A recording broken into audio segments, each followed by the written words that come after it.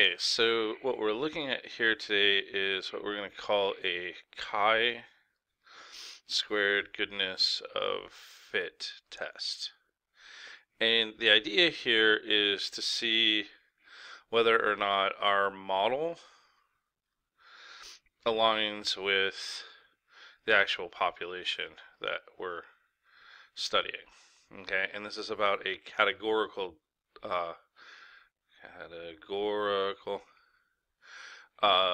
data point. Okay, so what I'm going to use as a example for this is going to be birthdays. And we're going to say that the model is that birthdays are uniformly distributed amongst the population. And we're going to break this into buckets. So we're going to take a sample of 80 people from our population. Okay, and we're going to build 4 buckets. We're going to say a January to March bucket. We're going to build a April to June bucket. We're going to build a July to September bucket. And we're going to build an October to December bucket. Okay, so we're breaking the year into roughly 4 quarters. So in order to be able to draw inferencing here, we have to have 3 criteria, right? We have to assume randomness, so we're going to assume that this is a simple random sample. We have to have a 10% criteria, so we're going to assume that my population is larger than 800 here. We also have a large counts criteria. Okay, and what large counts is that the expected value for the sample, so the expected, is always for all categories is greater than 20. Okay, sorry, greater than 5. Expected is greater than 5. So large counts is expected value for all categories is greater than or equal to 5. Sorry, it's at least 5.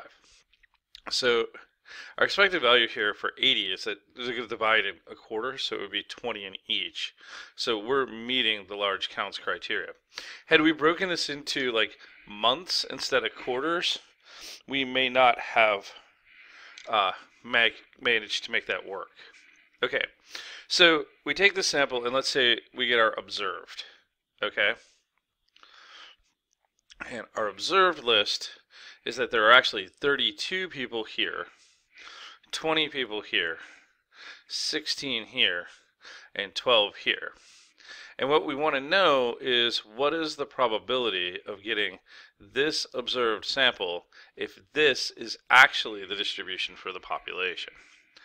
Okay, so this is where the chi-squared thing comes in. And what chi-squared does is it creates what we call contributions. Okay, so I'm going to go to my next page to kind of work that out. Alright, so contributions are, so contribution to chi-squared, to the chi-squared number, is the expected value minus the observed value squared over the expected value. Okay, so like looking at just January to March, right? My expected value for that was 20. My observed value was 32 squared over the expected value. So the expected value again was 20. Okay, so let's get the calculator out here. Alright, so my expected value was 20, right? And I'm going to subtract from that. Let's pretty this up a little bit. We'll use the alpha y equals and make a fraction. There we go. So my expected value is 20. I'm going to subtract from that 32. I'm going to square that and put that over my expected value 20.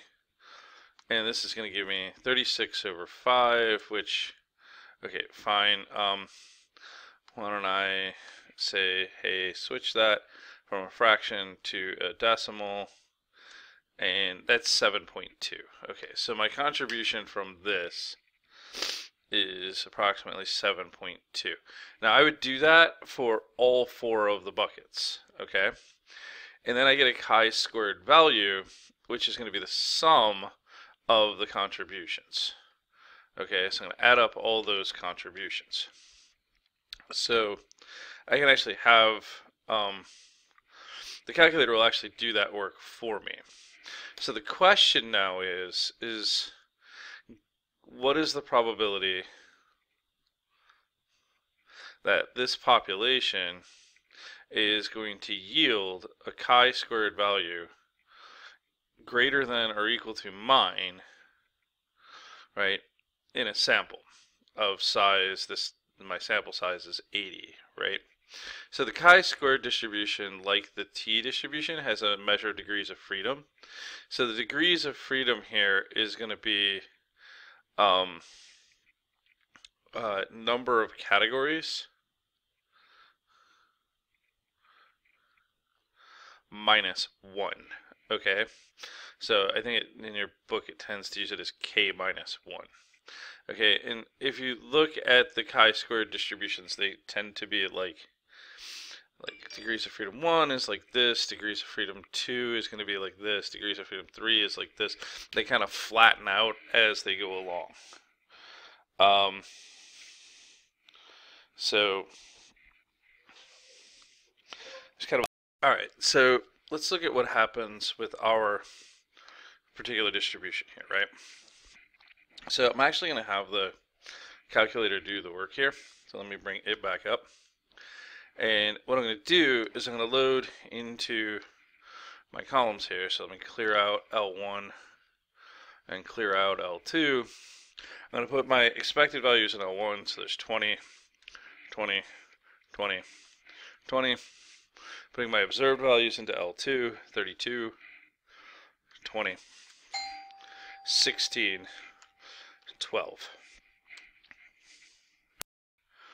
Okay, so to conduct my test, I'm going to stat tests, and then I'm going to drive down here to the chi-squared goodness of fit test. It's going to ask me, where did you put your stuff, right? So my observed are in L2. Okay, might have did it backwards. My expecteds are in L1. I have 4 categories, so I would have 3 degrees of freedom, right? And then I'm going to go ahead and I'm going to calculate this, right? So there's my 7.2 contribution here, right? So this is the chi-squared number, right? So like 7.2, 0, 0.8, 3.2. My total chi-squared number is 11.2. This is the probability, 0.01, that I would hit that chi-squared number or greater, right? So my p-value there was 0.011. Let's call it that. 0.011. This is my p-value. All right. So what does this mean, right? If my chi-squared number is high, right, then the model is bad,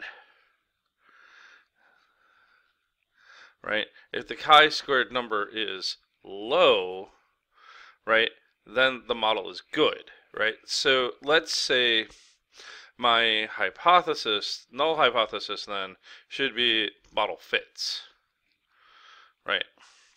My alternate hypothesis here is that the model doesn't fit,